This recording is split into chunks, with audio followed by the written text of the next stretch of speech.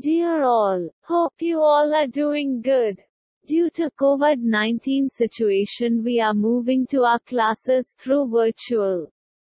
Since it is a virtual session, we will begin with small chapter, Electromagnetic Induction. We have divided the chapter into 6 sets. Set 1, Introduction and Experiments of Faraday and Henry. Set 2, Magnetic Flux and Faraday's Law of Induction. Lenz's Law and Conservation of Energy. Set 3, Motional Electromotive Force, Energy Consideration, a Quantitative Study. Set 4, Eddy Current, Self-Inductance. Set 5, Mutual Inductance. Set 6, AC Generator. Each lecturer will handle these different sets. You can ask your doubts through class representative. Lectures will address your questions before next session.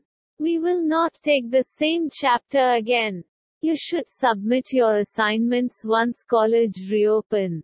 Marks will be allotted for the same. Requesting you to kindly prepare your own lecture notes during the class. We will be sending soft copy of NCERT Physics Textbook to you all. Happy learning!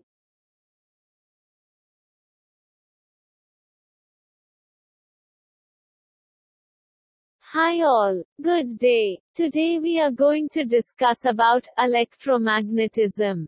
Electricity and magnetism are interrelated, and are also interconvertible. Let us look at few examples. When an electric current is passing through a conductor, it produces a magnetic field, which can be observed through the deflection of a magnetic compass needle, placed near the conductor.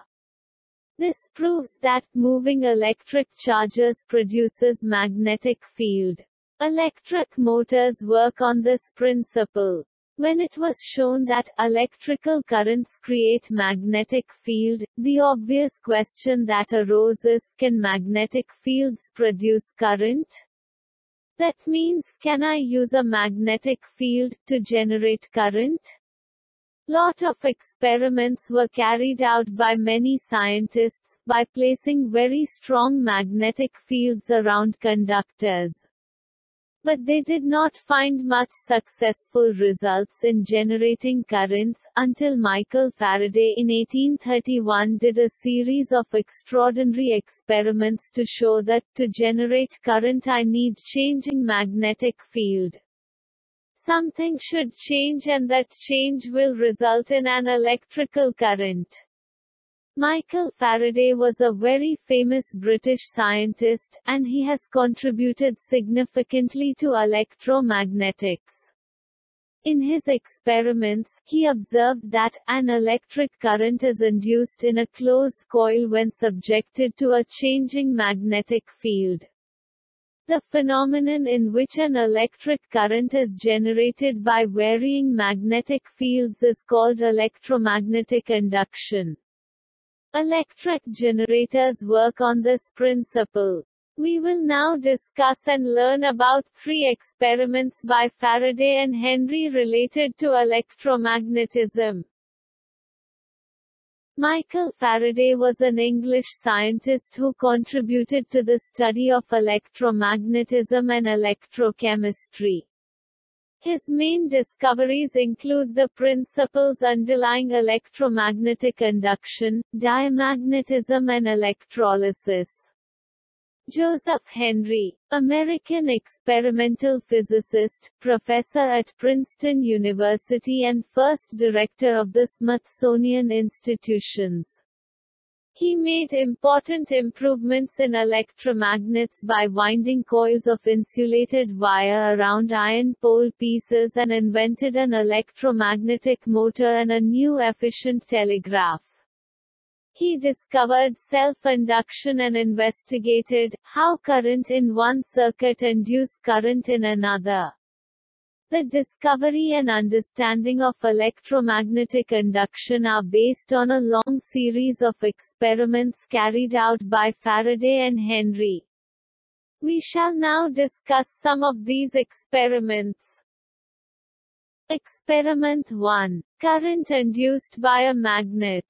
Figure shows a coil C1 connected to a galvanometer G. When the north pole of bar magnet is pushed towards the coil C1, the pointer in the galvanometer deflects, indicating the presence of electric current in the coil.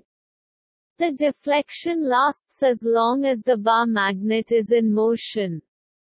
The galvanometer does not show any deflection when the magnet is held stationary. When the magnet is pulled away from the coil, the galvanometer shows deflection in the opposite direction, which indicates reversal of the current's direction. Moreover, when the south pole of bar magnet is moved towards or away from coil, the deflection in the galvanometer are opposite to that observed with the north pole for similar movements. Further, the deflection and hence current is found to be larger when the magnet is pushed or pulled away from the coil faster. Instead, when the bar magnet is held fixed and coil C1 is moved towards or away from the magnet, the same effects are observed. This experiment concludes that, it is the relative motion, between the magnet and the coil, that is responsible for generation of electric current in the coil. Now we will move to experiment 2.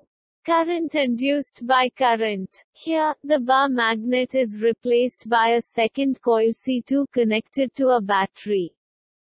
The steady current in the coil C2 produces a steady magnetic field.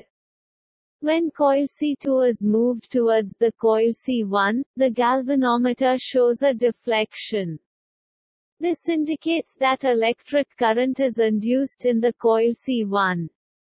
When C2 is moved away, the galvanometer shows a deflection in the opposite direction. This indicates that direction of current induced in the coil C1 is reversed. The deflection lasts as long as coil C2 is in motion. When the coil C2 is held fixed and C1 is moved, the same effects are observed. This experiment concludes that, it is the relative motion between the coils that induces the electric current. Now, we will discuss about experiment 3. Current induced by changing current. The previous two experiments involved relative motion between a magnet and a coil and between two coils respectively. Through another experiment, Faraday showed that this relative motion is not an absolute requirement. In the figure you can see two coils C1 and C2 held stationary. Coil C1 is connected to galvanometer G, while the second coil C2 is connected to a battery through a tapping key K. It is observed that the galvanometer shows a momentary deflection when the tapping key K is pressed. The pointer in the galvanometer returns to 0 immediately. If the key is kept pressed continuously, there is no deflection in the galvanometer. Key pressed means circuit is closed and current is passing through the coil C2. Key released means circuit is open and there is no current through the coil C2. When the key is released, a momentary deflection is observed again, but in the opposite direction. It is also observed that the deflection increases dramatically, when an iron rod is inserted into the coils along their axis, and the key is pressed or released. This experiment concludes that the relative motion is not an absolute requirement. Current can be induced even without relative motion. Let us conclude these experiments. Experiment 1. The relative motion between a coil and a bar magnet produced induced current. Experiment 2. Relative motion between one coil and another coil carrying current produced induced current. Experiment 3. Relative motion is not an absolute requirement. Current can be induced even without relative motion. Dear students, this is the assignment question from this topic. You can refer below YouTube link for more details about this topic. Have a good day.